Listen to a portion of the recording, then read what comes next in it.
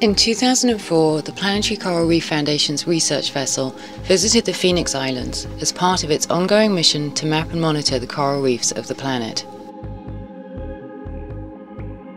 PCRF's international team of scientists and volunteers have conducted intense scientific studies on coral reefs around the world for the last 12 years. The planetary picture of coral reefs is grim. 2/3 of the reefs studied by PCRF are at serious risk, corroborating figures from the World Resources Institute, which show that 1/4 of the world's reefs have already disappeared.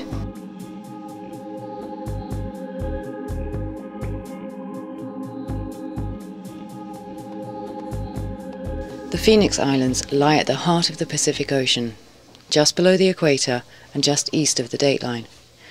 They are extremely remote, barely inhabited and accessible only by a 900-mile or more boat trip.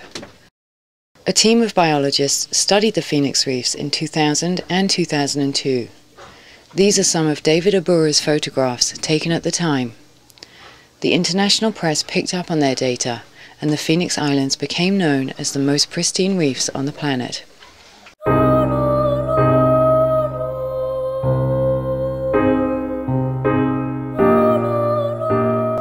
This is what we found when we got to Canton, where all those stunning photographs had been taken. Each and every table coral inside the lagoon was dead.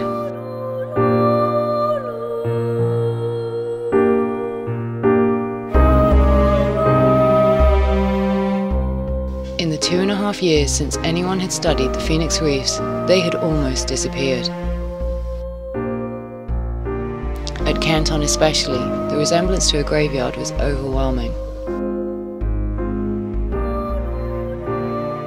Just 9 months before we got there, National Geographic wrote of them, "We must save such places because the oceans are key to global survival."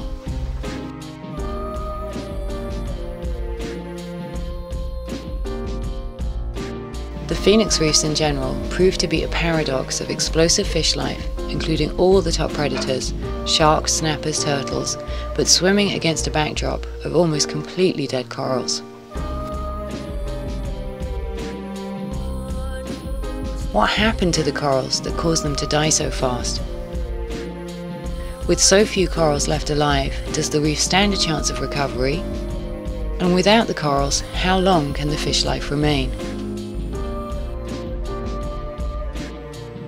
PCRF has been an eyewitness to the collapse of many reef systems, but there were few possible causes for the Phoenix catastrophe.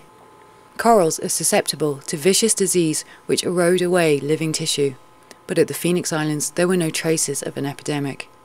Excessive logging or intense agriculture can throw sediment onto a reef, choking corals to death, but there are no trees or farms. The crown of thorns is a deadly sea star that in large numbers can wipe out vast areas of coral, but we observed only one crown of thorns during our dives here. Overharvesting of top predators like sharks and turtles can wreak havoc with the ecological balance of a reef system, but we found the predator population to be almost completely intact. Destructive fishing methods are rife around the world. Cyanide, dynamite, even naturally growing plants can be used to stun fish, and in the process, corals are destroyed. But these methods are not in use at the Phoenix Islands.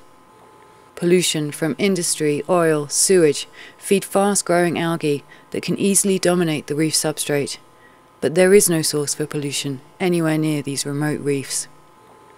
So what exactly did kill so many corals in such a short space of time? NOAA publishes information on global ocean temperatures, and we found from their website that an intense overheating of the central Pacific Ocean began just as the scientists were leaving the area in 2002.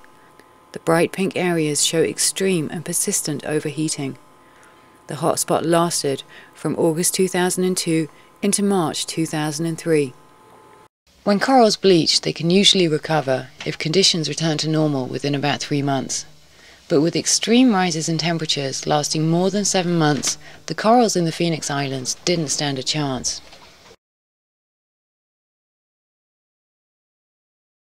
The decimation of these recently pristine reefs was brought about by planetary, not local factors.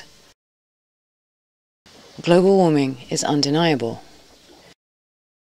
For PCRF, the Phoenix Islands are the canary in the coal mine. Coral reefs are dying, but what does that mean for our biosphere? Coral reefs provide $370 billion in annual revenue. Coral reefs protect the coastline of 109 countries. Coral reefs are home to 25% of fish species. Coral reefs provide the basis for 10% of the planet's diet. Coral reefs hold untapped pharmaceutical potential. Coral reefs are the most biodiverse marine ecosystem we have.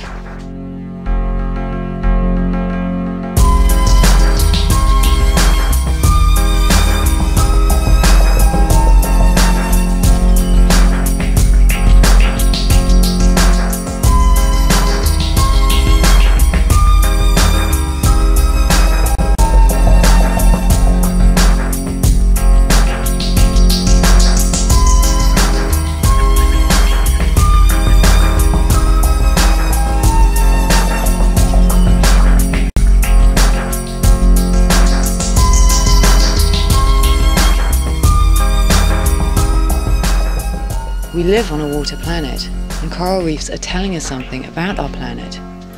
But how many of us are listening? It's time for action.